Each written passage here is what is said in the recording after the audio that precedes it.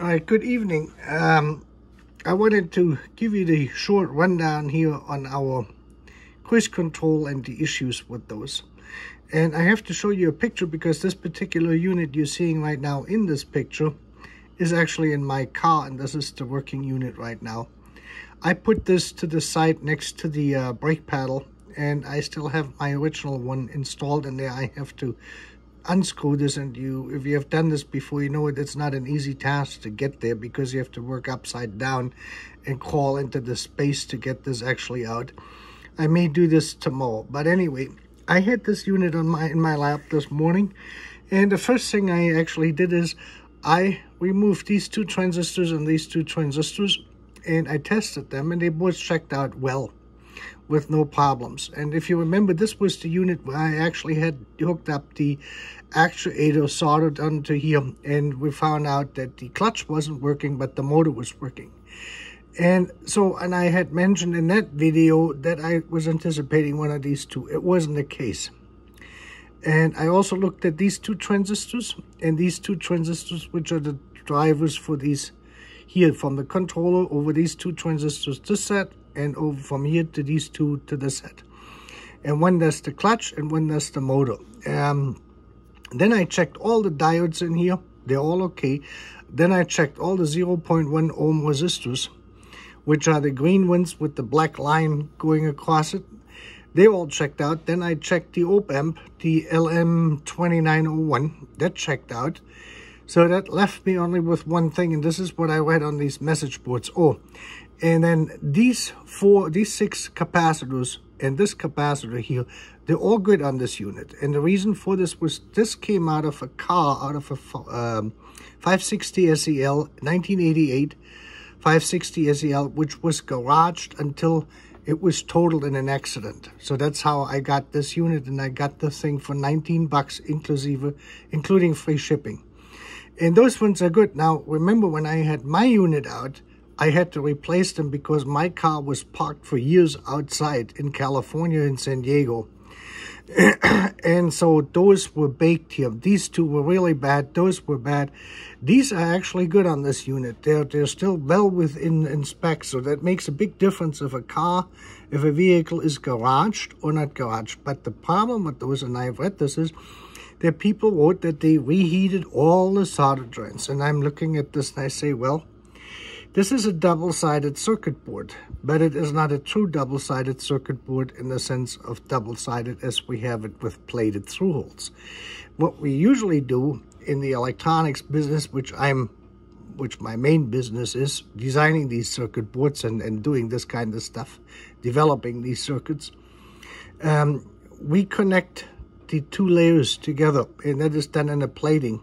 So you drill a hole through those both copper sides, copper layers on each side, top layer, bottom layer, and then you put palladium sheets on there, and then you use palladium to build this up, and then you use a copper bath electrolysis with copper, and you build up that internal tube which connects them both layers. So when you put a component in there, it has a tube basically in the thickness of the circuit board, which is then later filled up with solder when it is soldered. So you have solder on the bottom layer, and through the capillary effect, it will be sucked up, and you also have it on the top. So the whole pin of the whole leg of the component is completely surrounded by solder over from one layer to the top layer, and in between it has a secure connection.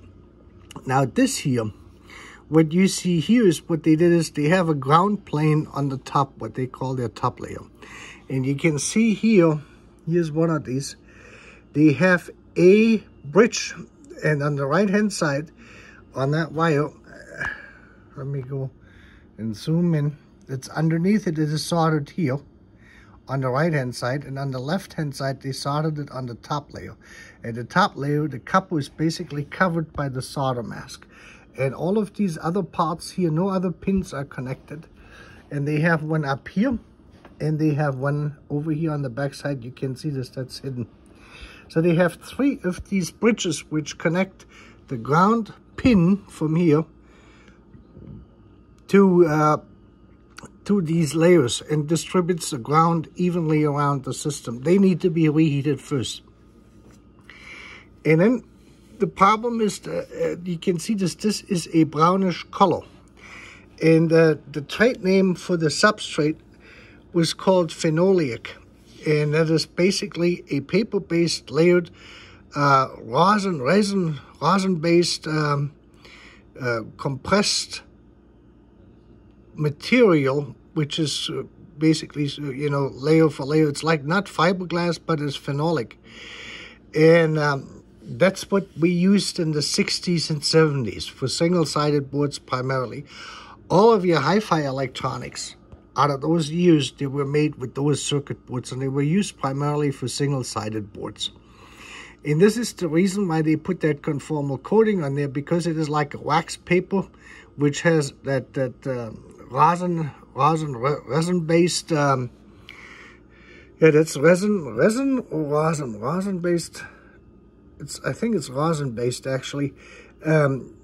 Impregnated in there, so it is pressed together under heat, and that makes that material. But that will absorb water, moisture from humidity like a sponge. So you put conformal coating on it. The interesting thing is this, in all their electronics they got, like in these boxes, they're regular double-sided circuit boards with plated through holes. They didn't put any conformal coating on it. The only board they put conformal coating in the entire car, as far as I can tell you this, is this unit, because of the circuit board material they use. And now what happens on those is not so much that the heat exposure and heat, cold, and all of this stuff is loosening the parts. That's not the case. What happens here is that the circuit board, the solder, is only attached to the eye, or to the ring, where it goes through on the other side. Unfortunately, I can't flip this around it, but that is basically where your solder connection is. Like here, in that copper layer is probably maybe 6 mil or 3 mil in thickness, 3/1000 of an inch, 6/1000 of an inch. And that's where that component holds itself to it on one side only. So it is like under pressure from the top side, pulled in and then soldered. And what happens is the connection of the pin itself is a different material than the solder. So what I did is, what you can do is, you get 6337 tin lead solder, electronic solder, with a rosin-based flux, the high-grade stuff, the thinner one, and then you reheat every one of these solder connection on the other side. Every component pin you see here, and these connecting wires you have here on the other side, you heat them up, you put some fresh solder on there. You don't have to strip off the conformal coating. You can do it with it, because the rosin-based flux will clear this out of the hole, and it will rejuvenate the solder connection. And the reason how they got to this was they didn't do this correctly on a wave solder machine, because that phenolic stuff cannot be run well on wave solder. And so they had to run this fairly quickly over the wave solder, otherwise the board would have melted, which means certain pins have more solder and other pins have less solder. And you will see this, even though the solder eyelet, the actual ring, is the same size in circumference and hole size, they have different amounts of solder on there. When you usually go slowly over a wave solder machine, or you put this in a drag solder machine or dip solder machine, each pin has the same amount, exact same amount of solder on it. And the thinner ones, the thicker ones, all of them. Yeah, two things are going to depend on a drag solder, dip solder. It is just simply the time you put that into the solder bath. And usually it's around 5 seconds, 8 seconds on a fiberglass board. If you do 8 seconds, 5 to 8 seconds on this board, you're going to have the whole board literally melting in your solder bath.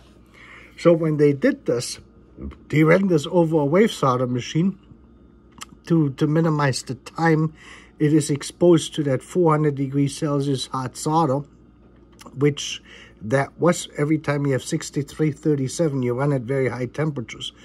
With a rosin-based solder flux, then you can get real good results. That's still unbeatable today, and I still use it because you can't beat the connections.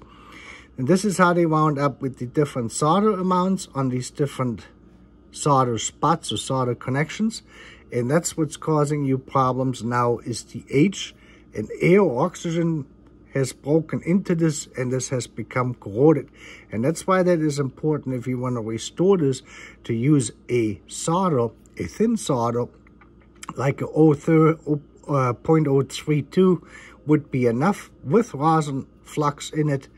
And this way you can get this. It's a little bit time consuming, but this is how I restored the board as you see it. The only thing I did not change the capacitors yet, and there were no failures in the semiconductors in here. It was simply reheating the solder spots, rejuvenating the solder connections.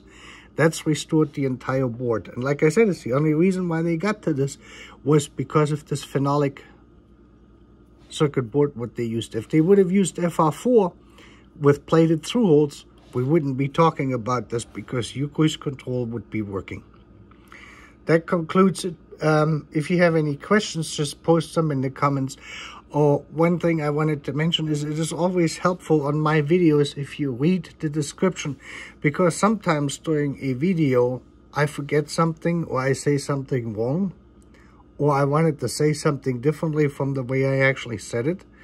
Then I usually update this in the description. So whenever you watch a video, make sure, if you're interested in it and you really want to know everything, is to read the description. There could be details in the descriptions which I have not in the video, additional things or corrections, okay? And I'm going to make one other short video and we will update you then, okay? Thank you.